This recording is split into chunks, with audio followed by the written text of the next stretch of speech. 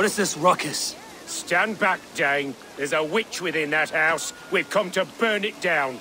She's no witch. She's Halfdan's healer. That proves it. Dark magic, that is. Clear out, all of you, before I beat you senseless.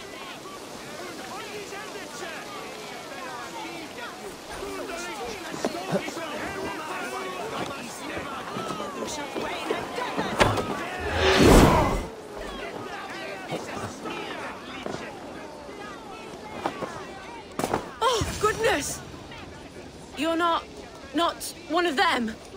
You must help me slip free.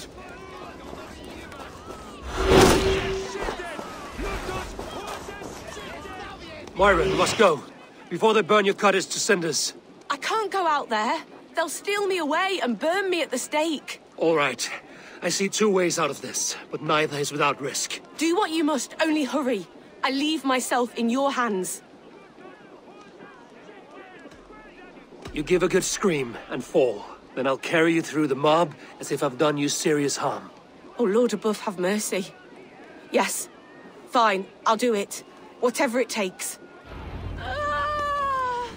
Time to be convincing.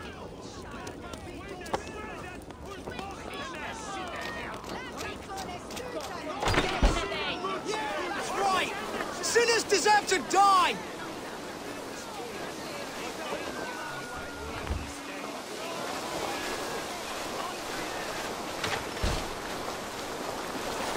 Are they gone? Thank the light.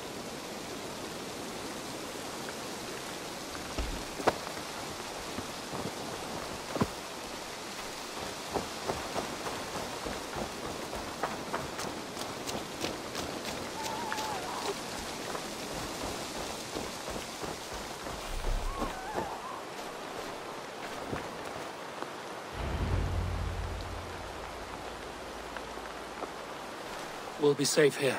Thank you, Eivor. 1,000 times I thank you. And if I asked you to drink your own brew? I would, gladly. And often do from time to time, to ensure it's not overly bitter before serving to Halfdan. When you said there's no cure for what ails Halfdan, you mean he's touched in the head? I fear so. The same malady bedeviled my mother. The body breaks down and the mind falls apart over time. It's a terrible thing. I need your help, Moira. The brews you mix for Halfdan, what goes into them? Oh, quite a diverse mixture. Let me see. Lavender, rosemary, meadowsweet, yarrow, soothing herbs, nothing uncommon. I should return to Halfdan. He said he would be at the Temple of Flora. Tread lightly this topic with him, if you would tread it at all.